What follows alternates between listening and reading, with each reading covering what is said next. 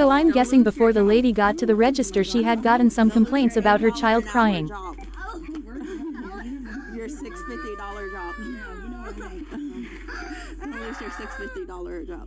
She's telling the lady at the register not to lose her $6.50 job. The lady working the register said several customers have complained about the child making noise crying. It doesn't matter. It's a free country. She could cry.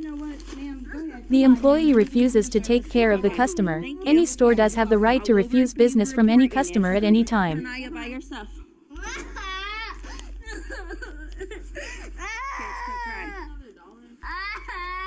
The customer then throws in the race card, saying if the child was white, nobody would be complaining.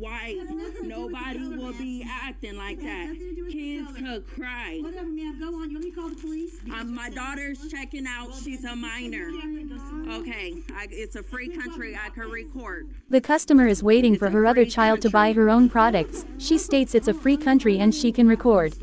Although we are in a free country and people are allowed to record, you can be asked to stop recording in a private establishment and be asked to leave. If you refuse, you can be arrested or banned from a store. Exactly. If someone's breaking the law, she ain't breaking no law crying. The employee has had enough of the customer and is threatening to call the cops. In this case, if the lady were to stay in the store, she'll cause trouble for herself. What you gonna do? A 5-year-old's crying? There you go. You keep on, don't you? Make sure she gives you the correct change.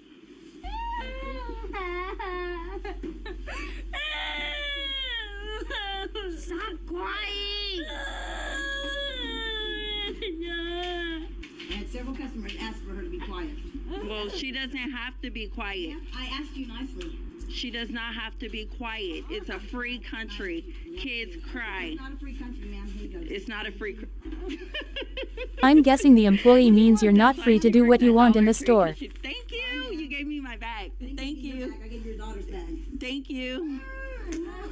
Hey, keep your Dollar Tree store job. Keep your Dollar Tree store job.